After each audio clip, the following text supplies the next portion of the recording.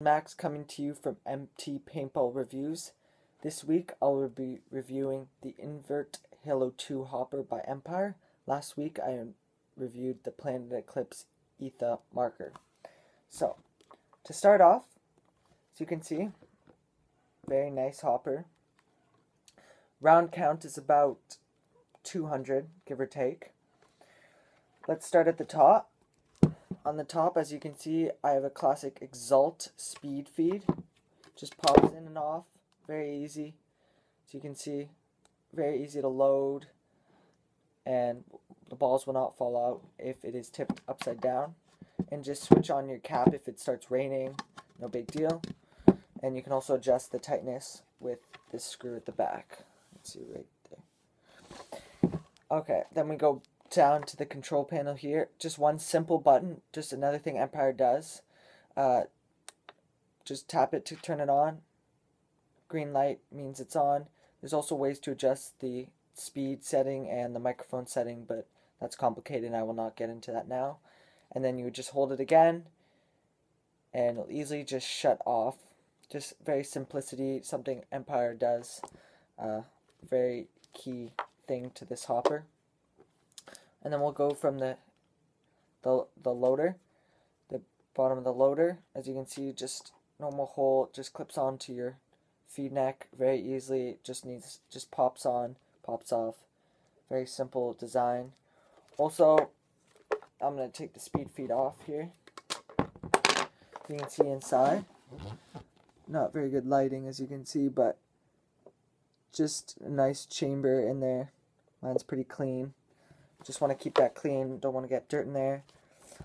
And I think you can get up to around 20 BPS with this hopper, which is good enough for most markers, because most markers don't usually go over that. And then there's very simple, only about 10 screws you have to take off. It takes you about half an hour to an hour. Not a big deal if you're on the playing field playing all day. Just pop up your screwdriver, take it apart, and you can get inside, fix the problem, put all the screws off. And by the time you're done, you won't even get hit. Trust me, as long as you're camping, you know, that's totally normal. And then we'll go down to the battery here, the battery door. So you can see mine's a little bit chipped. No big deal, you know. Totally normal when you're play aggressive like me. As you can hear, that's the battery rattling around. You know, that's just normal games, normal sounds of the game, you know. You're running around, you hear that, no big deal, the battery's still secure. And it also adds a nice, you know, feel, kind of a ringtone to the hopper. And as you can see, like I was saying, my battery door is actually cracked, and you might, you know, it's a little bit hard to see, but there is actually duct tape around this hopper. You know, I'll put it close so you can see better. There you go. And what happened is, was screwing it in too tight, you know, silly me. And the battery door happened to crack, and you know, I guess I was just too aggressive with that screw. Happened to break, and no big deal. Called up Empire, sent me a roll of duct tape. They said just tape it up, and it looked better than new actually. You can get different types of duct tape. I chose gray. I think it just matches nicely with my gun and my speed feed, and I think it just looks like top-notch quality. I think you could almost make more than you bought it for if you were to sell this on Kijiji. You can buy different types of duct tape. Empire will send you black, camo, just kind of amazing customer support Empire does. Just another thing that makes this hopper such a good buy.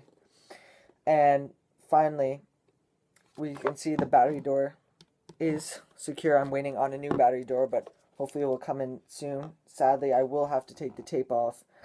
Something I will regret, but, you know, I want to assemble it properly, even though the tape does add a nice shine to it.